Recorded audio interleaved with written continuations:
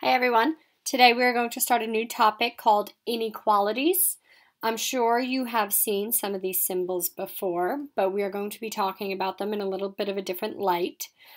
So I'd like you to take out your notebook and a pencil, and we are going to start with an introduction to these symbols. I would like you to make a graph, like a chart in your notebook with these four symbols in the four corners, just like we have here. And we're going to talk about them and how they're used.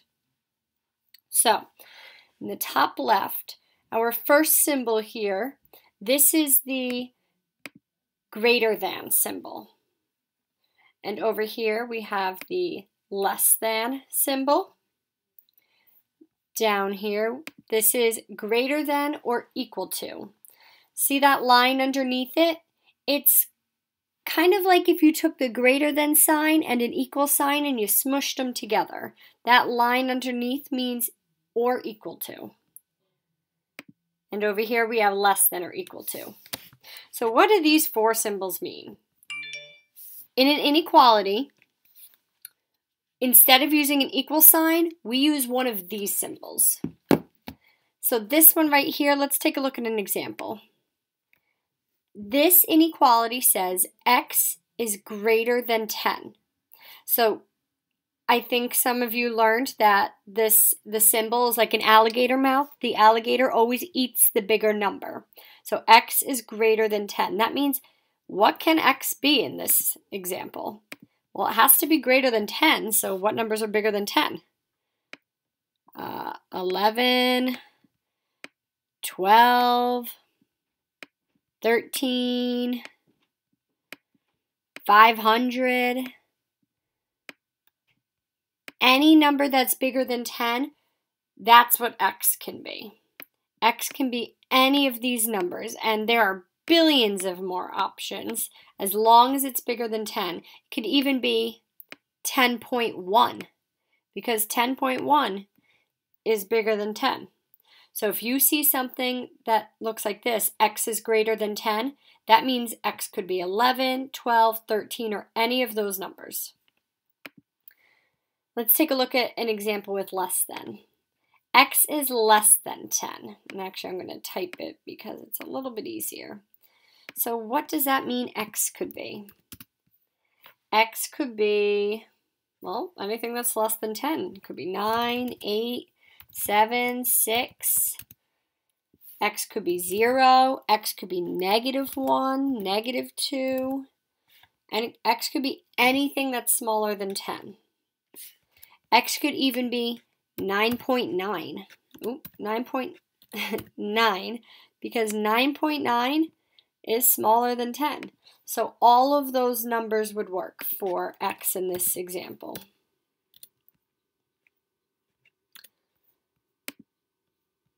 Down here we have,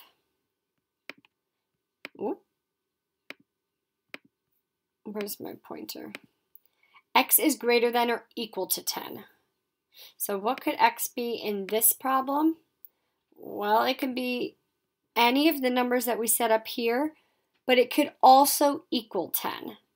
That's what that means. That's what this symbol means. It means that x could be 10, and then it could also be 11 or 12 or 13 or so on. Anything that's bigger than the number 10.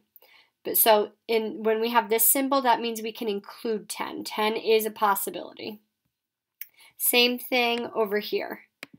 If I say x is less than or equal to 10, that means that x could be 10 or 9 or 8 or 7 or 6 or 5 or so on. Anything that's less than 10. But because we have this symbol with the line underneath, that means it could also equal 10. So that's a little example of what these four symbols mean. Now we're going to talk about how we use them here in 6th grade math. Inequalities on a number line. Flashback to number lines that we did in the very, very beginning of the year. We're going to be bringing them back. So when we have inequalities, there's a lot of different answers. Like I showed you on the first page, x could be a lot of different numbers. Billions of different answers. So instead of writing them all out, which would be impossible, we put our answers on a number line. X is greater than 6. Let's put 6 on the number line. Okay. Let's put some numbers around 6. What's after 6?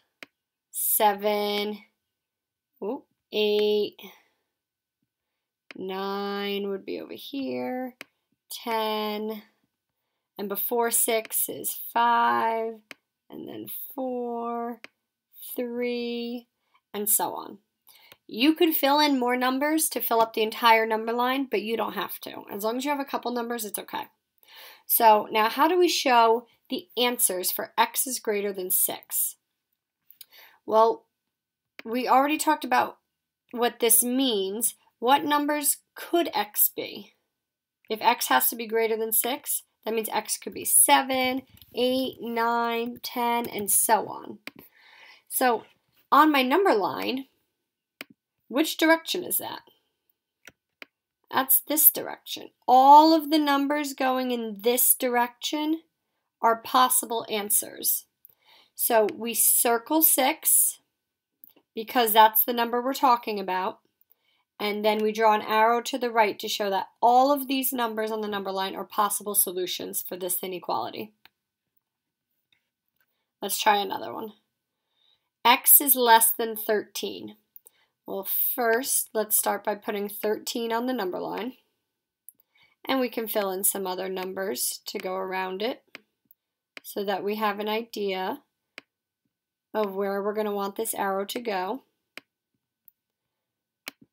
X is less than 13. What numbers are less than 13?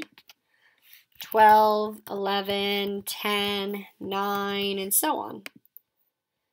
So if I was going to graph this on a number line, I'm circling 13, that's the number we're starting with. And which way would I point my arrow? I would have to point it to the left because the left is all of the numbers that are less than 13.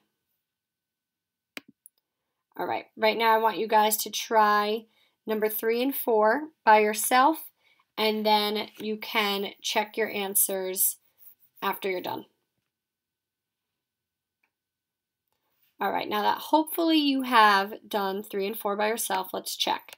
So number 3, x is less than 36.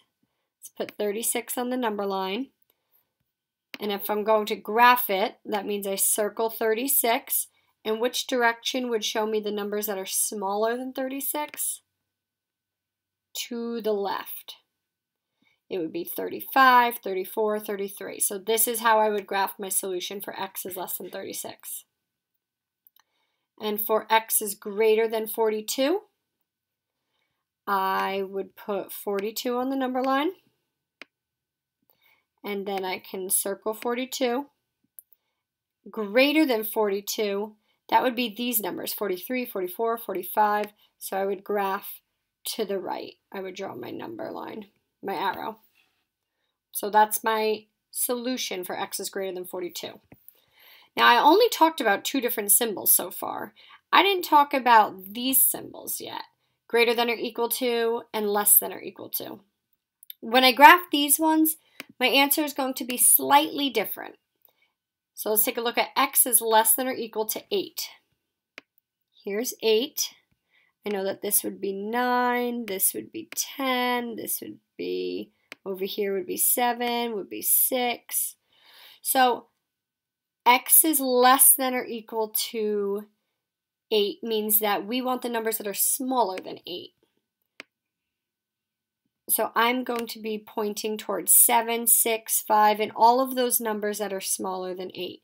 Except because 8 is allowed to be a solution here, I have to color in my circle to show that 8 is also a possible answer. When I have this symbol with the line underneath showing greater than or equal to or less than or equal to, I have to color in my circle because that means I can choose that number as an answer. If I have x is greater than or equal to 2, I'm going to put 2 on the number line. This would be 3, this would be 4, this would be 5, 1, 0, -1 if you want to get into the negatives. If x is greater than or equal to 2, that means x could be 2, it could be 3, it could be 4, but 2 is possible. So when I graph it, I'm not just going to circle 2, I'm going to color in 2, and then show that it's all the numbers that are bigger than 2 that are my possible solutions. I want you guys to pause the video real quick and try number 7 and 8 by yourself, and then you can click play when you're done to check your answers. Okay, so x is less than or equal to 25. Let's check our answer. 25.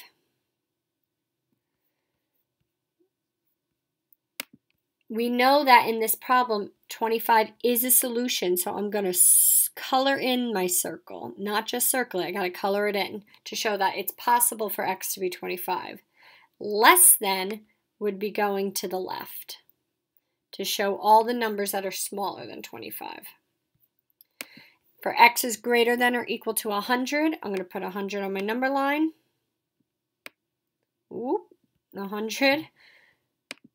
I need to color in my circle because 100 is a possible answer. X can equal 100, or it can be greater than 100. So I'm going to go to the right to show all the numbers that are bigger than 100.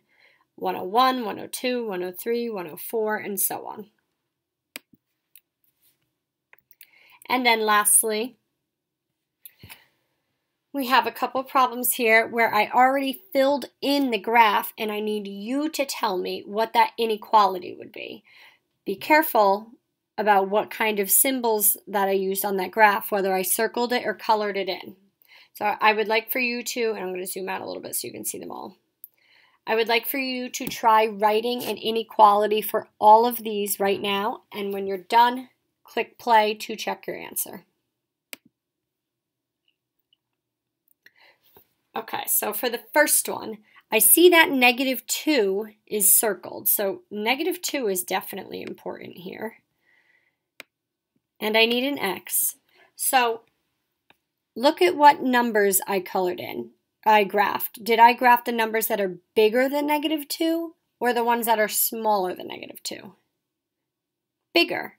That means x has to be bigger than -2. So x is going to be greater than -2. Can x be equal to -2? No, because I didn't color it in. So I don't put the line underneath. That's my answer. For the second one, I see 19.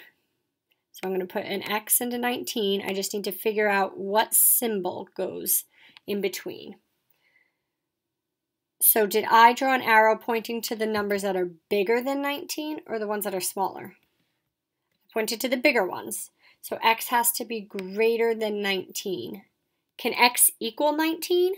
Yes, because I colored in the circle. So my final answer is x is greater than or equal to 19.